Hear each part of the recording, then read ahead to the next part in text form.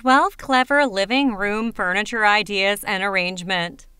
Completing dozens of living room theme videos I already published on this channel, I will present you 12 alternatives on how to get new respect from renewing your living room layout.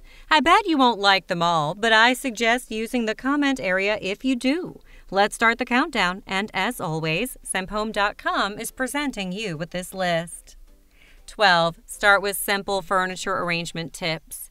When square footage is limited in your living room, go for smaller furniture pieces. For example, there's no point in a large sofa, no matter how beautiful it is, if it will look out of place and take up too much vital space. Balancing scale is crucial not only for appearance but also for a better flow of movement. The same goes for where you put your furniture. Consider how you will use your living room. Are family activities your priority, or is it more of welcoming guests, socializing, or relaxing?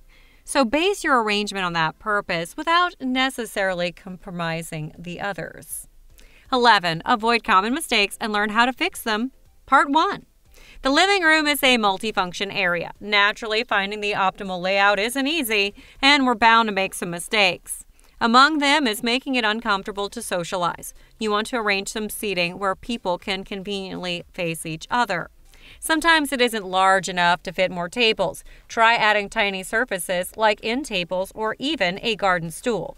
A large glass table will free up visual space and hold more items. However, don't try to stuff it with too much furniture. Ensuring the right spacing is more important. Also, pick an area rug large enough to tie in all the seating into a cohesive whole. It will help define activity areas in your living room, especially if you group related functions together. 10.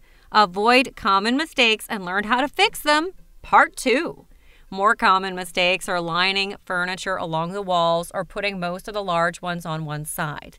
Not only will it look odd and dull, but it's highly inefficient. Be more daring and pull some of those sofa chairs in the open. That way you get a more comfortable and appealing layout. However, never place the sofa with its back pointing towards the entrance. That's not very welcoming. The key is to balance object placement and spreading the largest ones evenly across the room, instead of lopsided arrangement. Another thing to remember is not to impede traffic flow. It forces people to go around furniture or risk knocking things down. Finally, don't rely too much on overhead lighting. It's unflattering and creates gloomy shadows. Instead, mix up your lights with some wall, table, and floor lamps. 9. 4 sofa arrangements to maximize your living room layout. Let's start with a small space. You can have the sofa opposite the wall with a TV or fireplace and 2 chairs facing it diagonally.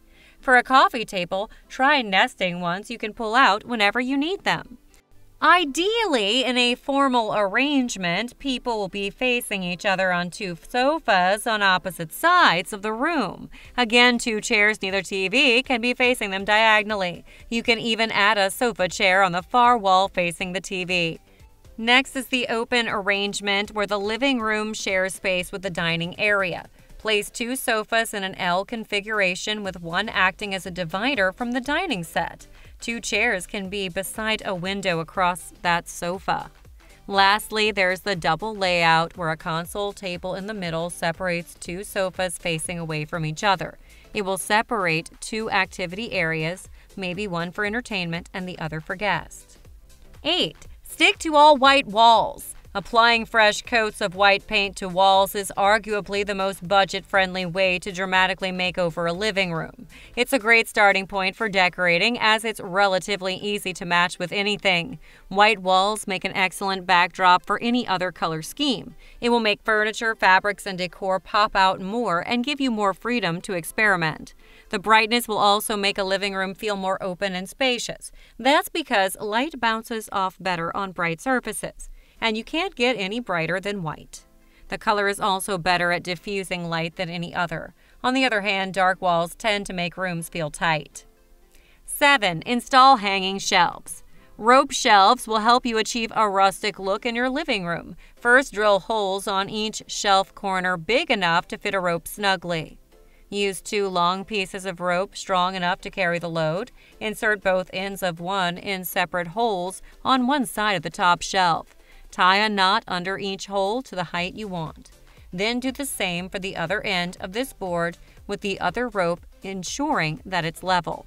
Repeat the process for each board until you reach the bottom one. You can hang the rope shelves on 2 heavy-duty hooks mounted on the ceiling.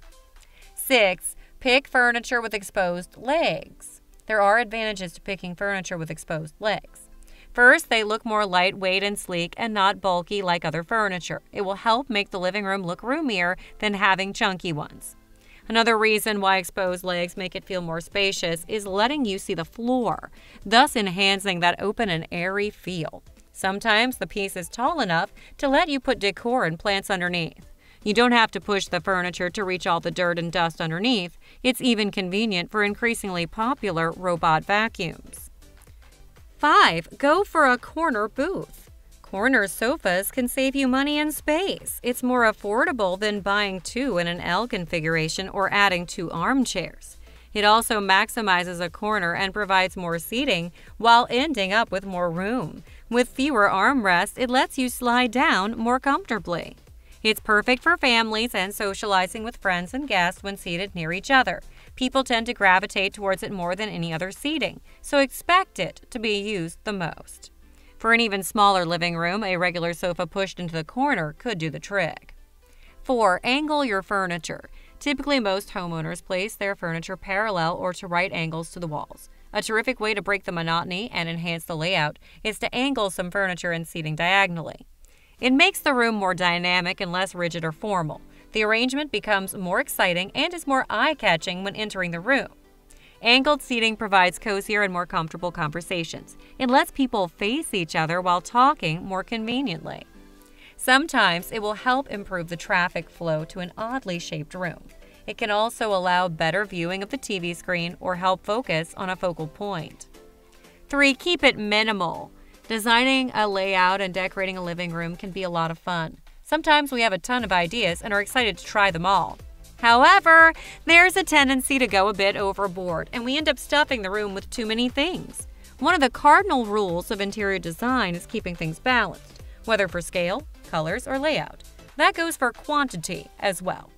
You can achieve that better with fewer items to juggle. Not only will the living room be simpler to design, but it will look uncluttered, easier to maintain, and also help improve traffic flow. 2. Add a tool bookshelf. A bookshelf with a frame made of black square tubing and glass shelving would be a fantastic decorative piece in a living room. It provides an elegant way for you to showcase your favorite decor, art, sentimental items, and books. Besides providing more storage and organizing clutter, the furniture itself is very appealing. The open design allows you to see past through it, including the walls behind. For that reason, it should help to make the room seem more spacious than a typical large bookshelf with sidings. This type of bookshelf, with its stylish open design, would complement any minimalist modern living room. Lastly, number 1. For small and narrow living rooms, this optimization insight would be super helpful. Since the space is so limited, you must get the measurements down pat. If you know the precise dimensions, you'll quickly realize if things won't fit or work. Always place the sofa on the widest wall. If the seating arrangement looks off, use an area rug to tie them together visually. Don't forget to place furniture at the center of narrower walls, especially at the far end, to balance the layout. However, take care not to impede movement when rearranging furniture. Traffic flow should be your priority, especially in such a confined area. And speaking of small spaces, you must remove all clutter. Not only will it free up space, but it will also make it feel roomier visually. If possible, don't place a TV right in front of the sofa. It will make the area between them more cramped. Place it instead on a narrow wall, but never in front of a window. If you can't add more horizontally, go vertical and make smart use of wall space. You can add shelving or raise your curtains to the ceiling. Conclusion: when designing a layout for your living room, think of a clustered one to separate different activities in that room. It's more organized that way and will help ease the flow of foot traffic. It's better than having a centralized arrangement revolving around the main seating area, but restricts movement and makes interaction awkward and uncomfortable. If there's a unifying theme in the ideas presented here, it's how to make the living room more spacious and have a layout that works for its size. If you found this helpful, you can discover many more useful ideas for your home by visiting simphome.com. That's it for now. Before you leave, support this channel by pressing subscribe button under this video. Like it, comment it on it, or share it with anyone inside your social media circle. Keep us in your subscription tab to find other clever ideas on how to revamp your home and garden. And until we meet again later, sometime in the future, thanks for watching.